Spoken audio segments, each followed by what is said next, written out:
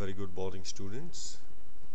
So in this particular lecture we are talking about the various systems and the physiology of these systems in Taenia solium. So as you are well aware that Taenia solium is a parasite and it is living inside the intestine of the man.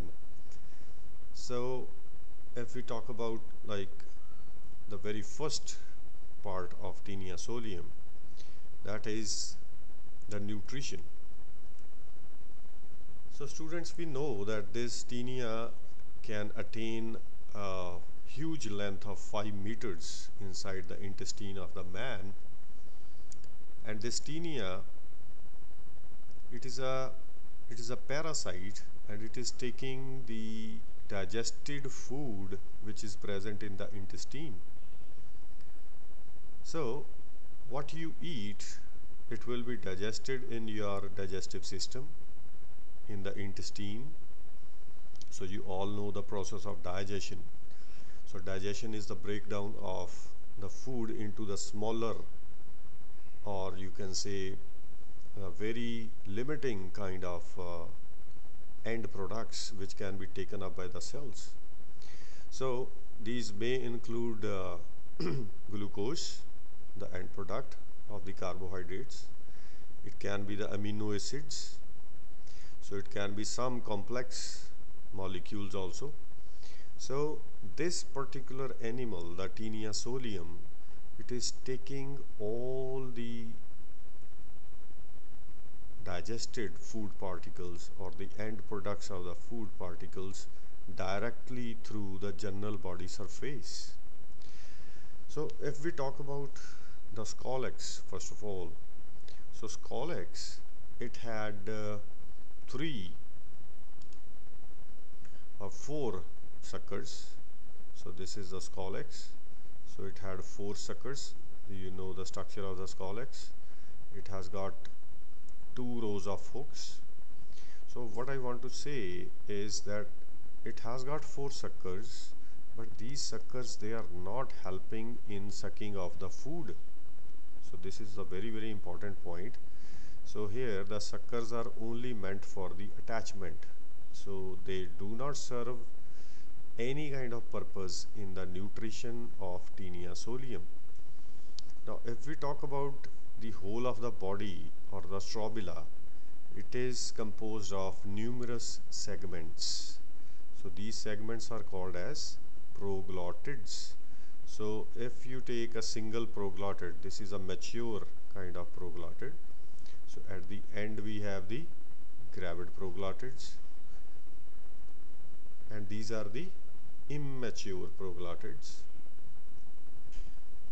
Now every proglottid, it will take its own nutrition, it will imbibe its own nutrition, it will absorb its own nutrition.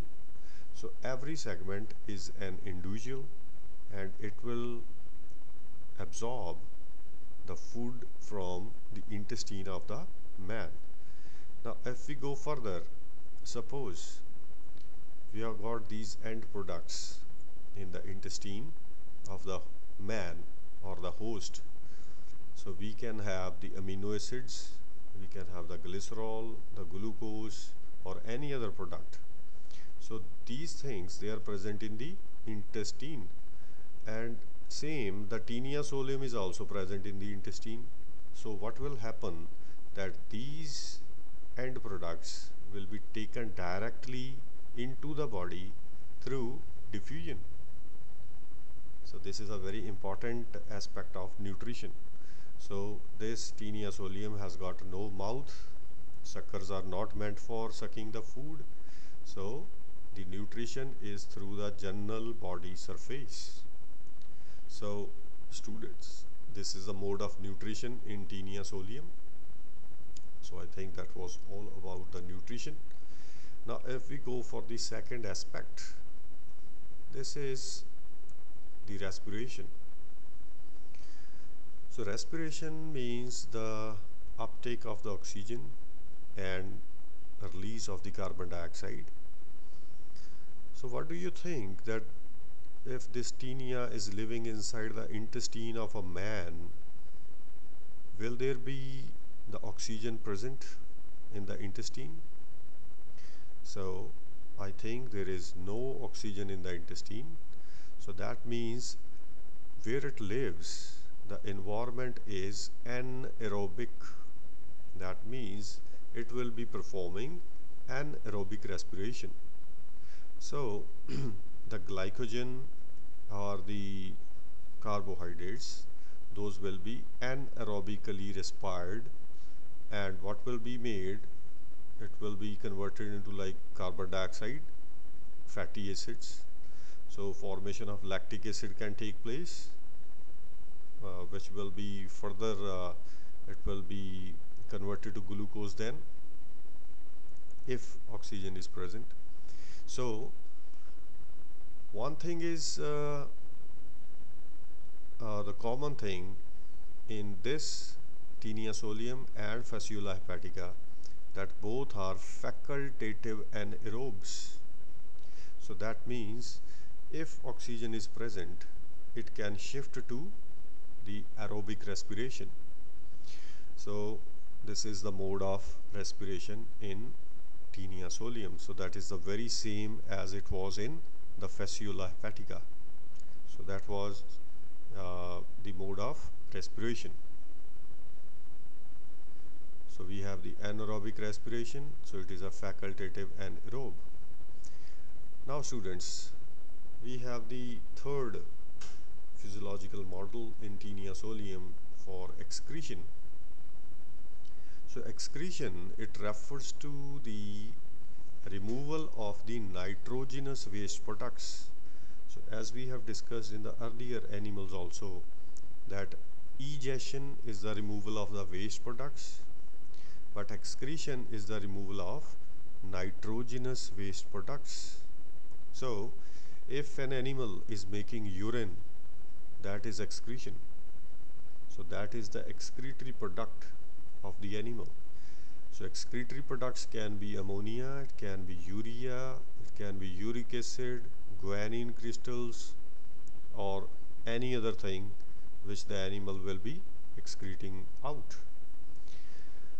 In case of Taenia solium, as it is also taking the proteins or the amino acids from the host, the proteins will be broken down, as we have discussed earlier also. In many of the animals, they will be converted into amino acids in the host, and amino acids will be generally taken through diffusion inside the body of the Taenia. So as we have discussed in the nutrition slide, so it will be taking the amino acids. Now the amino acids will be metabolized inside Taenia, inside this animal. So what will be the end product? It will be the ammonia. So this ammonia, it reacts with water to form ammonium ions. So we know this. So this particular excretory product, it will be given out through a special kind of excretory cells, which we have already discussed in Fasciola hepatica. So can you name the excretory cells of Platyhelminthes phylum? Yes, these are the flame cells. So as Fasciola hepatica had, Taenia solium is also having lots and lots of flame cells in all the segments. So these are present scattered on the peripheries of each and every segment, and will be taking up their structure and their functioning and the excretory system in just few minutes. Now first of all, the excretory system of Taenia solium is consisting of these four parts. The first are the longitudinal canals. So we'll be taking these canals soon. Second are the secondary canals. Third are the capillaries, and fourth are the flame cells. So these are the four major units of the excretory system of the taenia solium. Now if we go by this particular diagram, you see the diagram number C. Now if you go by this diagram, you can very well see these are the longitudinal canals. So these are the component number 1. These are the longitudinal canals, and these canals, they are running parallel to the body up till the very last segment of the taenia. And one thing is to be noted over here, that this is one proglotid, this is one segment, this is another segment, but the longitudinal canal is continuous. It is continuously going through these segments. So that means these segments, they are not having their own canals. So these are general canals. So they are starting from the very scolex. These are also present in the scolex. So these are the canals. Two are on the left side and two are on the right side. So these are the longitudinal canals. Now, one thing is to be noted, that the ventral canals, ventral excretory longitudinal canals, they join together through the transverse collecting canal. So these transverse collecting canals, these are present in each and every segment. Now we can see over here, so this is the dorsal excretory canal, this is the dorsal, and it is going a long way throughout the body. This is the ventral excretory canal, and ventral joins the other ventral by, this is the transverse collecting canal, and this is in this segment. Again we have transverse collecting canal in the another segment. So each segment has got transverse collecting canals. Now one thing is very important, that in the dorsal canals, the excretory fluid is going upwards towards the scolex. So it will be reaching the scolex, and the ventral canals, they are taking the fluid towards the lower side, towards the hind end, towards the gravid proglottids. So each and every segment has got these two canals. One is the dorsal excretory canal and second is the ventral excretory canal. Now if we talk about the secondary canals, secondary canals are the transverse collecting canals. So first we have the longitudinal canals. So these may be dorsal and ventral, both on the both of the sides, they go parallel to each other, and the ventral canals, they also join each other in every segment through transverse collecting canals. So that was about the longitudinal canals. Secondary canals are the transverse collecting canals which are joining the ventral canals. Now third we have the capillaries and the flame cells. So these two components are present on the periphery. Can you see these dots? So these are the scattered flame cells. So these are the scattered flame cells, and each flame cell, if you see the structure of the flame cell, so here is one flame cell. So as we have discussed in the fasciola hepatica, this is the body of the flame cell. This is the nucleus of the flame cell. These are the basal bodies, and these are the cilia which are present in the lumen of the flame cell, and when these cilia they move like a flame. So that's why it is called as a flame cell. So whenever these cilia they move, the excretory products present outside the flame cell they come towards the inside. So from here these excretory products they enter the lumen. So from the lumen all the excretory products they are given into the capillary. So this is the last part of the flame cell, number 7. This is the capillary part. So this is the working of the flame cell. And what about number 3, the capillaries? That is the end pipe of the flame cell. So all the waste products are present now in the capillaries of the flame cells. So the things which are present at number 7 or the capillaries, it is called as the primary urine, as we have earlier discussed. So this is the primary urine. So from this capillary, as the capillary is a single celled thick walled, it is very thin. So if some things are required from this primary urine, they will be reabsorbed. So if they are reabsorbed, what is left in the capillary? It is only and only the waste products. So that forms the secondary urine. And now this capillary, it will be opening into the ventral and dorsal ducts. So these are the flame cells. So this is one flame cell. And where these flame cells are present? These are present on the periphery. So these dots, small dots, are the flame cells.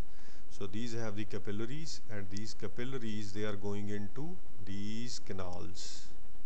So ultimately the urine it reaches the canals, and these ventral canals they will take the urine towards the hind end, and at the very last segment, on the very last segment, and that last segment will be a gravid proglotid, that will be a gravid segment, old segment. Now this last segment has got a caudal bladder, so it is called as a bladder. So all these 4 canals which are reaching the last segment, 2 dorsal and 2 ventral, they are opening into the caudal bladder. So that bladder it opens out of the body at the very last segment. So this is the whole of the excretory system in Taenia solium.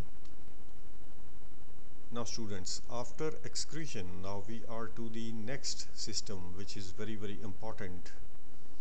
That is the nervous system of Taenia solium.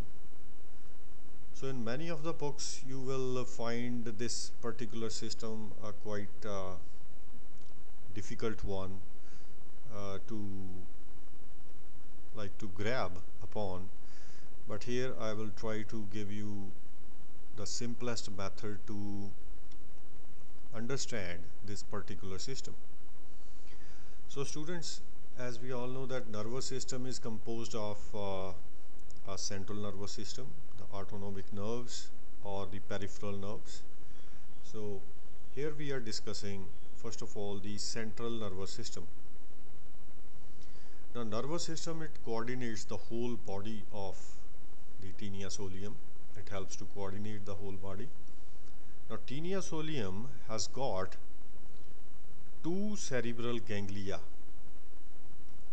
So here I have written 2CG. So that means it has got 2 cerebral ganglia in the scolex part. So these are present in the scolex part. Now these 2 cerebral ganglia, they are joined by 2 things. So I'll be taking up one by one. So if you see these 2 circles, so these are representing 2 cerebral ganglia. So where they are present? They are present in the scolex of taenia solium. Understand? Now we'll be going step by step.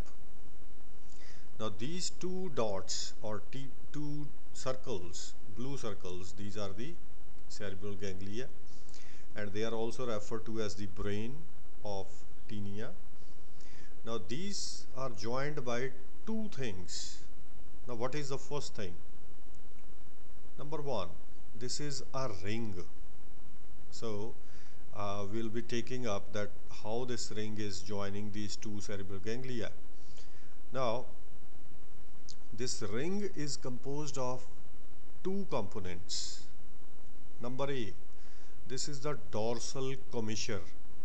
So students, you should be very clear about the word commissure.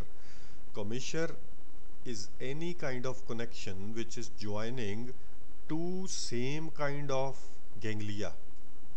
Now here we are joining two cerebral ganglia. That means both are cerebral of the kind. So that means both are same type of ganglia. So the connection in between these two will be the commissure. And if you have two different ganglia somewhere else, if suppose one is the cerebral, one is esophageal ganglion I should say. So if there is a connection between a cerebral and an esophageal ganglion, that will be not commissure, that will be a connective. So this is the difference between commissure and connective. So commissure is joining two same ganglia, whereas the connective joins two different ganglia. So as we are talking here about the cerebral ganglia, so here we write it as commissure because these are same. So the ring is composed of two components. First component is the dorsal commissure, which is present like this, and second part is the ventral commissure. So we have got two commissures which are joining to form a ring, and this ring is joining two cerebral ganglia. Now just see how these commissures they are present. So this is the first commissure which is in a red color. It is representing the dorsal commissure. So I have used the red color for dorsal commissure and the commissure in the diagram. So this is the dorsal commissure which is joining the cerebral ganglia, and this is the ventral commissure. And these two commissures they are forming the ring. So as you can see in the diagram, this is very clearly you can see that they are forming a ring and they are joining two cerebral ganglia. So I think you are clear up till now. Now we have already said that these are joined by two things. There are two things. So first thing is the ring. Now what is the second thing? We should go by the second thing now. So this is the transverse commissure. Transverse. So this commissure, it is somewhat thick in nature. So where it is present and how it is joining the two cerebral ganglia, so we will be seeing now. So this is the transverse commissure in between the two cerebral ganglia. So students, I think you are very much clear about this particular structure. So these are the two things which are joining the two cerebral ganglia. First is the ring composed of dorsal and ventral commissure, and second is the transverse commissure which is in green color. Now students, whole of this structure, which includes two cerebral ganglia, one dorsal commissure, one ventral commissure and one transverse commissure, this is called as the brain complex. So this is a most important thing. You may get a question on what is brain complex in taenia solium. So all these structures, they are all together, they are called as the brain complex. Now I think you are clear about this till now. So now we are taking this brain complex and we are going further. Now I am starting with the brain complex now. So what is the rest of the body nervous system of the tinea solium? So what we have is a brain complex. So you can see in the figure, in the diagram on the right side. Now from this brain complex, 8 nerves, they arise anteriorly. So this is a very important feature. So 8 nerves, they are arising anteriorly, and 6 nerves, they arise posteriorly. That means 8 nerves are going upwards and 6 nerves, they are going down towards the body. As the brain complex, which you can see on the right side, it is present in the scolex part. Scolex is the very first part of tinea. You can well see, if you recall the structure of the tinea, that is the very first part of the tinea body. So this brain complex, it is present in the scolex. 8 nerves, they arise anteriorly. So these are going towards the hooks. 8 nerves are going towards the hooks of the tinea, and 6 nerves, they are going posteriorly towards the body of the tinea or the strobila. Now, if we take the 8 nerves which are going anteriorly, out of these 8 nerves, 4, they come out from the ring. Ring means that the dorsal commissure, the red one, and the ventral commissure, the yellow one. So 4 nerves, they are arising from the ring. Now just see how. And the 4 out of the 8, 4 are from the transverse commissure, the green one. So students, these are the 4 nerves which are blue ones from the ring. Now you can very well see that these 4 nerves, they are arising from the ring. 2 are from the dorsal commissure, from the red commissure, and 2 are from the ventral commissure, the yellow one. Now these are the 4 nerves from the ring. Now what about the 4 nerves from the transverse commissure? So these are the 4 nerves from the transverse commissure. So total nerves are 8 in number. So as we have discussed earlier, these are 8 nerves which are arising anteriorly. Now students, this is a very important thing. All these 8 nerves, the 4 from the ring and 4 from the transverse commissure, they join to form a ring, another ring, which is called as the rostellar ring. And if you recall the structure of the scolex, I had told you that the hooks are present anchored onto a plate which is called as the rostellum. So rostellum was a plate on which the hooks were embedded. So this ring, the rostellar ring, is present in the rostellum, and there can be some function of this ring to control the hooks, the movement of the hooks. So these nerves, they serve to control the movement of the hooks in the tinea solium. So these were the nerves, the 8 nerves which were arising anteriorly. Now we are concerned with the 6 nerves that are going posteriorly. Now just see about these 6 nerves which are going posteriorly. Now out of these 6 nerves, 2 are lateral and they are arising from the cerebral ganglia.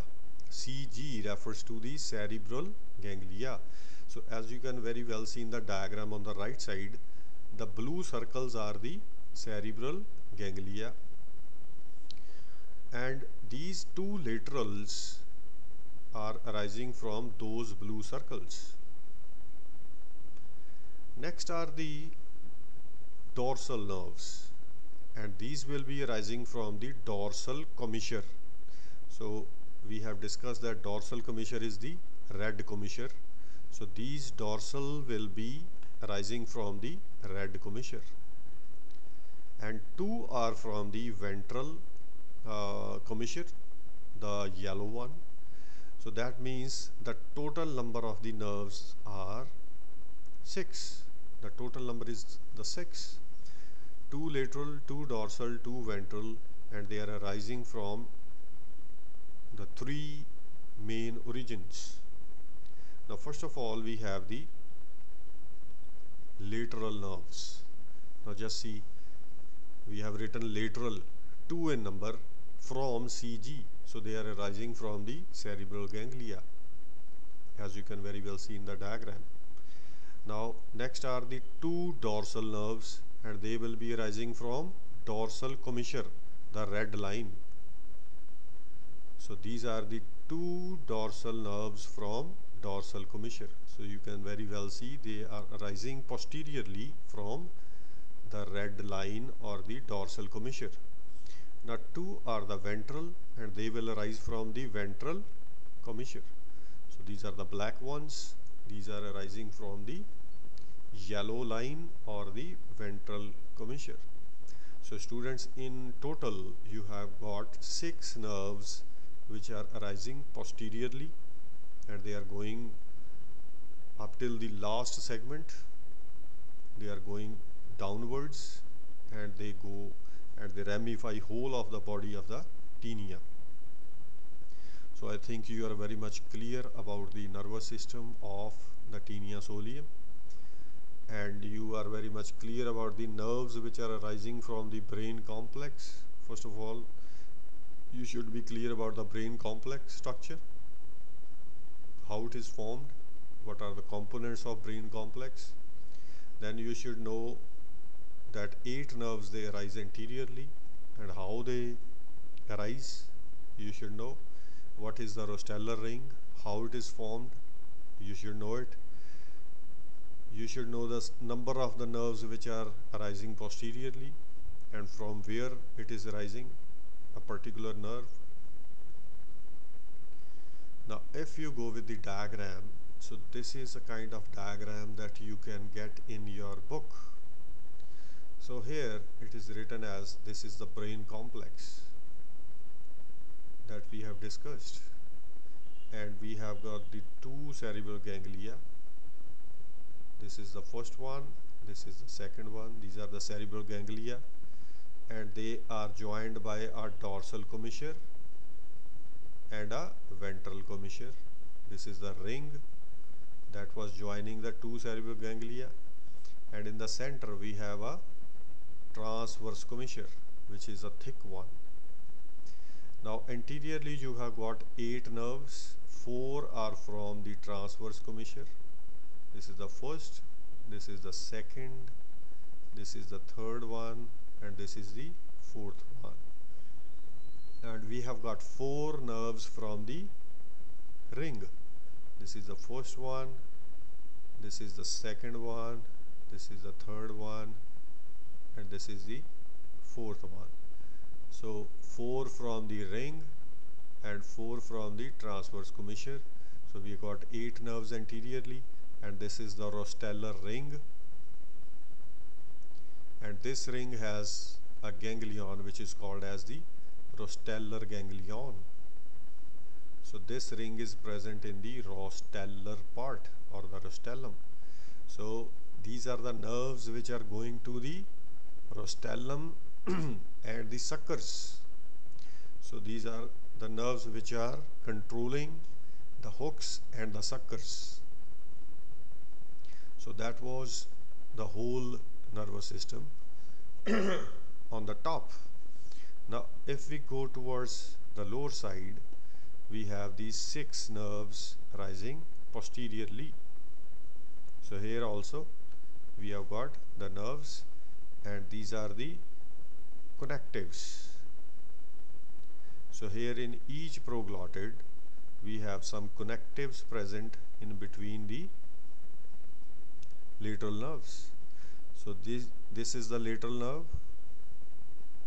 This is again a lateral nerve, and lateral nerves, they are joined together to form a common ring connective. So this connective is present in each proglottid.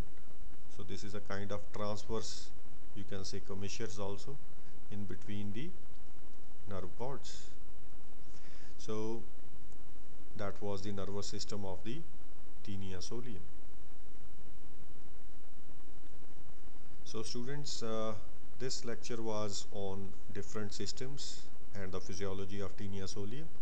So in this particular lecture we have discussed about the nutrition, about the respiration, about the excretion, and about the coordination or nervous system of taenia solium.